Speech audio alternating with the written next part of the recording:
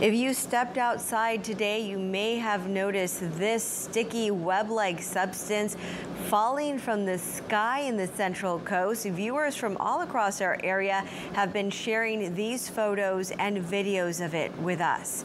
KION's Austin Castro has more on these spider webs and hopefully no big spiders coming with it. Right, Austin? That's right, Veronica. As far as we know, just the webs, no giant spiders. And I mean, we've received reports of this substance from Pacific Grove, King City, Hollister, even parts of the Central Valley. Now, we spoke with CSU Monterey Bay's Director of Undergraduate Research Opportunities, John Banks, to find out what exactly this all is. On Wednesday, many people were caught off guard by what appears to be a mysterious web-like substance falling from the sky.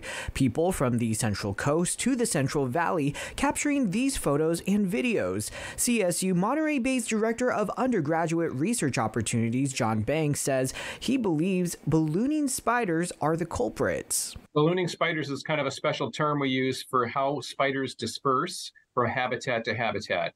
So basically, this would be a way for them to get around. Banks says their food can run out when we're near the end of the growing season, leading to their need to find a new environment. The way they do that is they climb up on a plant, and they'll typically wait for some wind, and they'll get borne aloft with a strand of silk.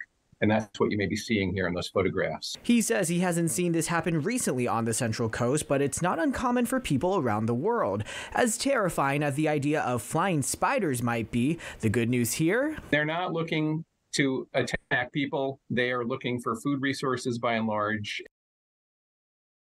Banks goes on to say, if anything, these spiders are probably more afraid of the process than we are.